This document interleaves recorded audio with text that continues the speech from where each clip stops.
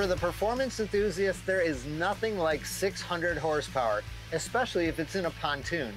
Hi, I'm Jeff Hemmel from Boating Magazine, and today I'm checking out a new model from Bennington. It's called the Q27 Fastback, and this thing is a racehorse. The key ingredient here, though, is its beam is 8 feet 6 inches, not the 10 feet that would be typical of a twin engine configuration.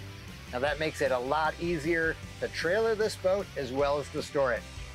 Let's get right into some of the power, and then we'll show you some of the other great features this boat has.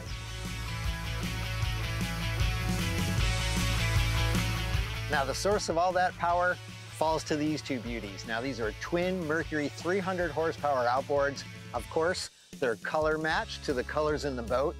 They give this boat strong punch out of the hole and a nice top end speed, in this case close to 60 miles an hour.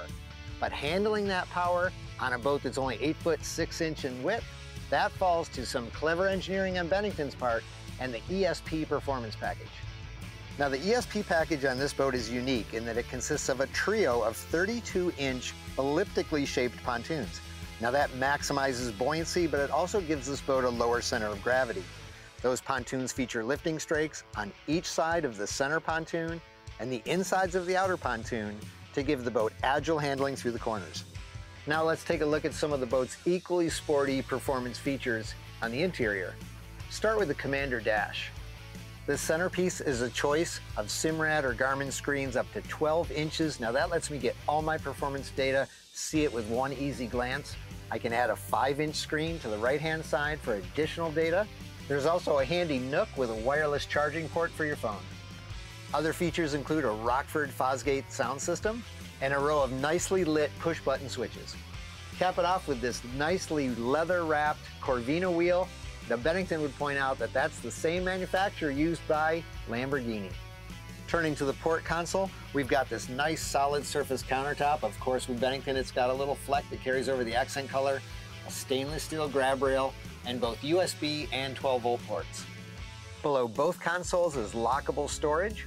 Spanning both consoles is a sleek, low-profile windshield. It's got a nice smoky tint and an attractive stainless steel cap. Of course, even the most performance-oriented pontoon still has to put a big emphasis on seating. The Q27 features Bennington's quad bench seating layout. That consists of 2 parallel lounges forward, 2 parallel lounges aft. Bennington's sport interior package really pops with stitched diamond patterns on all the seats, including the high back, helm, and passenger seats.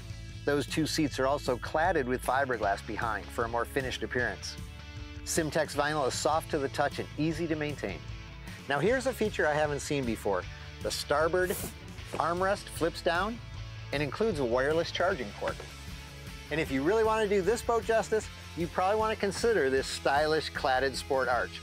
One of the nice things to the many speakers throughout the boat, it adds 2 more overhead to give you maximum sound out on the water. If you've got the need for speed, but still need a pontoon that you can easily tow and stow, you're going to want to consider Bennington's Q27 Fastback. For Boating Magazine, I'm Jeff Hemmel.